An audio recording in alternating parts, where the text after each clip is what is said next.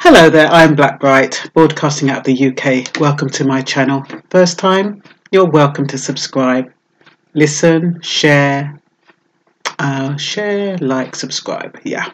Existing subscribers, as usual, thank you for your support and for following me and for giving me your comments. Anyway, this morning I was listening to Piers Morgan and he was reprimanding people who didn't support him on Good Morning Britain, and he was calling them snowflakes. So I'm like, I've heard that name bandied around. What exactly does it mean? Anyway, as you know me, I go off, Google it. Snowflake is quite an offensive word. It's actually called, shortened from generation snowflake, and it's those people who are oversensitive, who feel entitled, who get easily offended. And then I wondered, I wonder if a black person could be called a snowflake, because when you think of a snowflake, you think of white. And I was wondering if you could have a black snowflake or if you had a black flake. But anyway, my point is that, you know, black people are constantly told they have a chip on their shoulder. They're told that they're easily offended. You know, the slightest thing you say, they're talking about racism. They're talking about, when you talk about reparations, they have an issue. If they talk about slavery, they have an issue. And for people who do not understand the history, they say we're oversensitive and we are easily offended, and they don't know how to approach us, and they have to be walking on eggshells. But when you think about it, I think generally, whether you're white or black, we're now in a society where everybody seems to be easily offended. Like I said, you know, actually Piers Morgan is getting booted off because he's offended somebody by talking about gender. And we do have, I remember Nicki Minaj, she wouldn't go to the BET Awards because somebody disrespected her or said something she found offensive. And what's happening now is that, you know, back in my day, you know, we had to be thick-skinned. We had to be tough. We were called the worst names under the sun in my day. And we used to soldier on. We used to have to, you know, just bite our lip and get on with it. I mean, the riots took place when enough was enough. But for the most part, we weren't so sensitive. And I don't know whether we talked about it, though. Because when you think about people being overly sensitive and taking things personally, how did we used to solve that situation back in the day? I really can't remember. I really think we just became immune to it. And so now, as adults, you know, we hear about it and we have to watch what we say now. Everything is, you know, it's really kind of difficult. You don't seem to be able to be free to speak, you know, and I know that with power comes responsibility, and I know that you have to be careful not to be tactless and to say things that will offend, but it comes like the slightest little thing, people are offended by it. And then, you know, it turns into a big thing. Nobody seems to be able to rationalize and speak their minds. And then, you know, you're told you live in a free society where there's free speech, but you're not. You're kind of curtailed at every corner. And so when you're thinking about the snowflake generation and being easily offended, you know, you can extend that really to, well, they're calling it the millennials. So anybody born, I guess, after 2000. But, you know, it's affecting all of us, regardless of what generation, whether we're Generation X, Generation Y, Generation Z. We're all affected by this kind of oversensitivity. Or is it oversensitivity? Do we have a right to be offended and hurt when somebody... you know what I think it is as I'm speaking? I think it's about speaking up when we're hurt and when we're offended, or speaking out. Whereas before, we probably didn't think we had a right, or we probably didn't think anyone would listen. Maybe that's what it's about. Maybe it's about people being offended by something, and now they're speaking out about it. You still get people who are offended who don't speak out about it, and they just, go and sulk or whatever they do. But for the most part, I think the younger people are more vocal about things that concern them or things that offend them, whereas the older generation, we just used to take it and think, that's the way it is. What is the point of complaining? I don't think we were a complaining generation, and we definitely weren't a generation who sues. Whereas now you have a generation that sues, and you can be sued for offending someone now.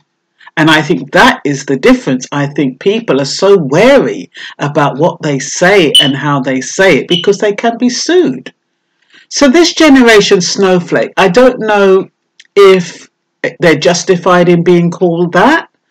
I don't know whether oversensitive is being undermined. Oversensitivity is being undermined, and they're not taking people's issues seriously. I mean, when you think about Piers Morgan, he is so self-righteous when he said people have switched and they're a bunch of snowflakes because, they don't want to stand up for their opinion or they're not standing up for him. And I think if anything, he's going to push people away by making statements like that because people are entitled to their opinion. And the more you listen to him and the more you realize how arrogant and obnoxious he's becoming, it's not working. And I think he realizes it's not working because when I saw him yesterday, he looked kind of nervous. He didn't seem so cocky. So he had better be careful and he better switch himself around and take a good hard look at what he's saying and how he's saying it. And I mean, a lot of us can. It is difficult if you've got an untrained mouth and an untrained mind to just not to prevent yourself from blurting out stuff. And, some people say that's just the way I am. This is how I speak. And they don't care if they offend. They don't care if they're insensitive. They don't care about other people's feelings. A lot of people are like that. And they feel quite justified in speaking how they want to speak to people and not care how that person feels. But does that make it right? And does that mean that if they are not, and the funny thing is, people who speak to people anyhow and who offend people, they're the ones that are easily offended. They're the ones that seem to be overly sensitive. It's really quite ironic. So when you're looking at Piers Morgan, I mean, I can see now that he is a bit worried because that's his job, and he was already booted out of America for CNN for a loss of ratings. So I think you need a certain character. If you add it with maybe a little humour, if he had, I don't even know how he could change because he comes over as pompous. So I don't know how he can change that without,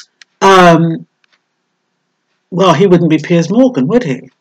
But the fact of the matter is, I mean, I think it is unfair to call people snowflakes just because they speak out about what they don't like. And I think that is what it's about. Speaking out about things that upset you, that offend you, and, and people just don't like it. They prefer you to just sit back and take it or just go with the flow. And they're used to people just going with the flow. Status quo, not moaning, not saying anything, just taking it all on. And that's what the predecessors are used to. They're not used to people having an opinion and speaking out on that opinion and sharing their feelings. We're actually living in a society where people talk about their feelings. Not everybody does. Not everybody has managed to handle that yet. But people more and more are talking about their feelings. And when you watch some of these reality shows, it can be quite uncomfortable listening to people talk about their feelings, especially when they talk about it so quickly and to somebody that they've just met. And then they're telling that person everything about what's happened to them, and how this affects them and how that affects them. And it does come over as a bit overwhelming, because you are kind of thinking, bloody hell, as an older person, I wouldn't share that. I wouldn't really talk about that. I would think that would alienate me from someone. But with the younger generation, it doesn't seem to. It seems that by speaking out about what they don't like, what affects them, what impacts them, what hurts them, makes them, I don't know.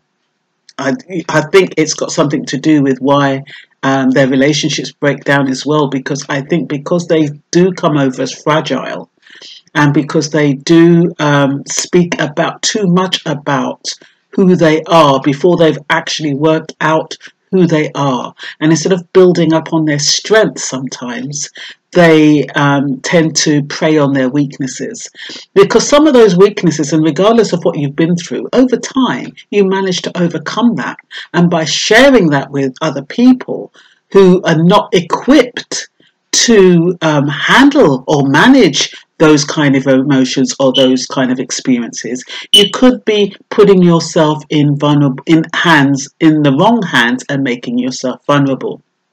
So I don't think it's always good to say exactly how you feel when you feel it, but at the same token, I don't think it's wise to hold it in. So I guess it's about, knowing how you feel, knowing how it affects you. Are you able to navigate that?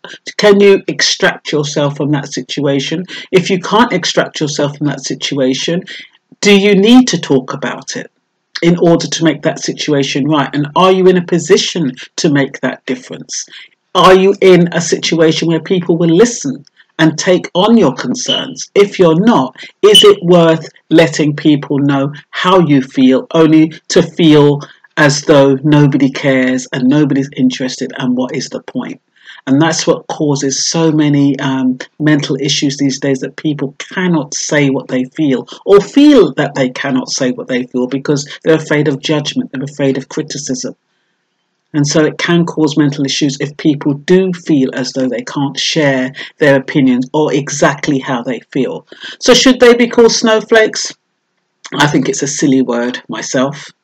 And I don't think, I think everybody's individual feelings are valid, and, their perceptions are valid to them. It might not be valid to you, but it's valid to them, and they should be honoured. And that's all I've got to say, really. So, can black people be snowflakes? All depends how you view a snowflake. It's supposed to be somebody who's original, unique, somebody overly sensitive, somebody who feels entitled. And I guess that can go for any race, gender, or colour. That's all for now. Bye-bye.